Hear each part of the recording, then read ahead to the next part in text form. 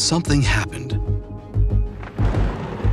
Something in the past made it so that humans distinguished themselves significantly from all other animals on Earth. We have cranes, drink coffee to go, and can communicate long distances with just the touch of a few buttons.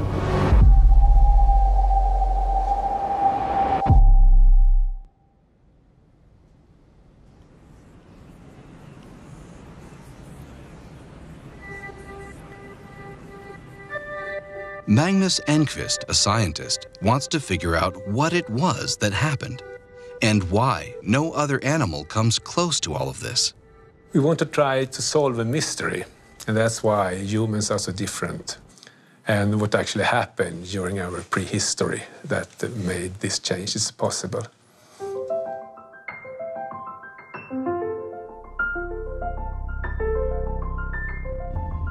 Between 5 and 6 million years ago, humans and chimpanzees' common evolutionary path separated. After this, our forefathers took some major steps in their development. And we're not just talking about genes here, but how our culture evolved over time. To try to understand why it's only humans who drive cars and not chimpanzees, Magnus and his group work with, among other things, replicas of our ancestors' tools. Och det där är de äldsta typerna av stenredskap som vi känner dem. Det stämmer. Det här är ju ett exempel på vad man kunde åstadkomma redan för 2,5 miljoner år sedan. What they're looking at here is the development of what is today a uniquely human quality, our ability to do things in a great number of steps.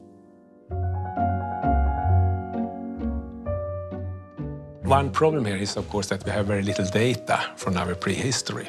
And the best source of information that at least I know of, is the manufacture of stone tools, where we can actually replicate the length of the manufacturing sequences. Här är ett exempel på en fin spets. Och här kan man se att det krävs ganska många moment för att göra en sån här. De här sekvenserna är så långa så att det är omöjligt för en enskild individ att komma på hur man ska göra en pilspets på det här sättet till exempel. Utan det är eller kunskap som har samlats på sig under många generationer. Och som måste överföras från människa till människa. It is the information from the tools converted into letters and numbers that Magnus uses in simulations with the goal of understanding why we humans are so unique. So if we have an organism that just sort of can learn on its own, it can learn to solve 8 problems in this simulation. If we consider an individual that can think, but not sort of use any culture knowledge, it can solve 18 problems. Just being able to do long chains of tasks wouldn't take us very far. But it is when this ability is combined with our culture that makes the significant difference. But if we combine culture with thinking, we get a much more dramatic result. When we add human culture into the equation, our ability for problem solving skyrockets. To really understand the differences between humans and other animals, we need to take into account culture. And we rely much more on culture than on genetic information to be able to survive and function in the environment we live in. Human culture is not something that appears just suddenly. It's something that builds up or accumulates over many generations. For instance, the ability to make complex stone tools is not just something that a single person can acquire or learn. It's something that knowledge has been building up over many generations. An important question is, of course, what started all this that made us different from other animals. And the only really unique observation we've been able to make is that the human childhood is so much longer. And it's not just the length that is important here, but also the intensity of interaction between parents and other adults and children. And this allows, of course, a lot of cultural information to be transmitted.